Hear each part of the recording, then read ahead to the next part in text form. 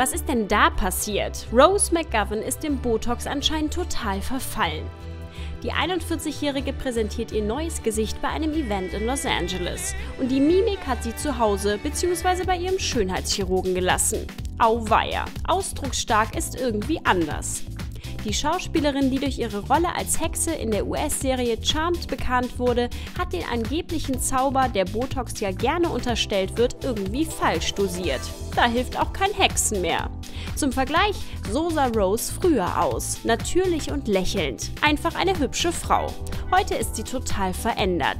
Das Lächeln gibt es nicht mehr, das ganze Gesicht wirkt wie eingefroren. Und als ob das noch nicht schaurig genug wäre, ihre Höflichkeit passt sich ihrer finsteren Miene an. Generelle Nachfragen unerwünscht. Nicht wirklich gelungen das Ganze. Weder die Veränderung im Gesicht noch die Reaktion darauf. Die alte Rose McGowan hat uns definitiv besser gefallen.